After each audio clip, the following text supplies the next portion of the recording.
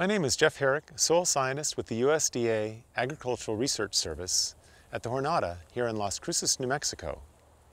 This set of training videos provides training on using the NRCS Cropland Infield Soil Health Assessment Guide and the protocols included in it.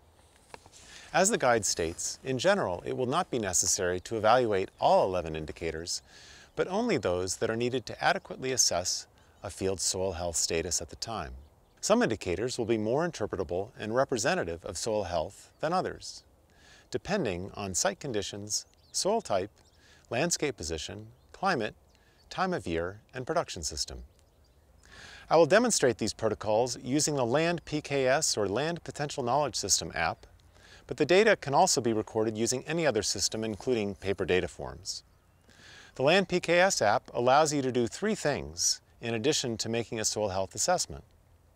The first is that it provides multiple categories for each indicator so that you are not limited to a yes/no response as you are on the standard data form. Multiple categories allow you to interpret your data for your own soil. The multiple categories also allow you to use the app to monitor changes in your soil over time.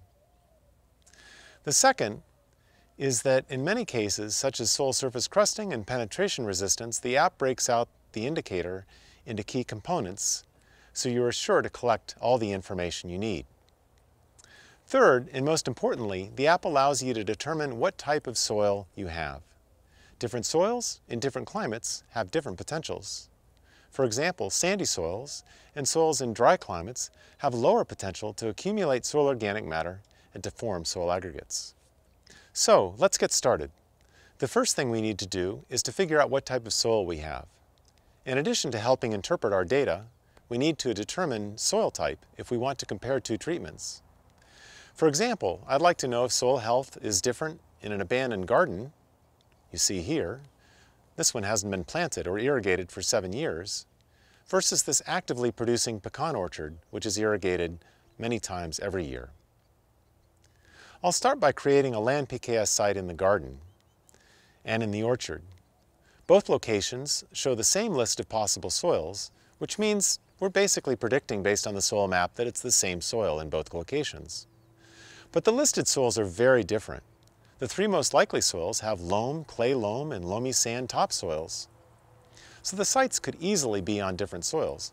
And it's possible one or both were manipulated by adding sand or clay or inverting the soil to bring in a deeper layer. It turns out that the topsoil in the orchard is a sandy clay loam and the topsoil in the garden is a sandy loam. So to compare the health of these soils, I have to take into account that I'm comparing two different soils. In this case, the difference isn't large, like comparing a pine tree to a pecan tree, but more like comparing an apple tree to a peach tree. A sandy loam and a sandy clay loam both have high potential for most soil health indicators, but the relative potential for each is greater for some indicators than for others. Finally, before beginning to record observations, we suggest you review the following settings on the LandPKS app. You can select metric or English units. Under soil color settings, select the color reference you plan to use. I'm changing it to a 3M Canary yellow post-it note. You can also change the language if you'd like, to Spanish for example. To start recording soil health observations and measurements on LandPKS, tap on the Data Input tab, scroll down to Soil Health, and select the date. Go to Soil Depths and select the depths you plan to use. The default is for common depths typically used by NRCS for soil health indicators, but you can change them to anything you'd like and add or delete. Then select Field Observations. The list you see is the same list as appears on the NRCS Cropland Infield Soil Health Assessment worksheet, though some of the names are slightly different. We have also included additional soil health indicators for runoff and erosion and soil smell, and fields to record soil test results. This set of training videos provides a very brief introduction to each indicator. There is more information available in the question mark text in the app for each indicator. There is also more information, of course, available in the guide that's produced by NRCS. Finally, you can find more information on our website, landpotential.org.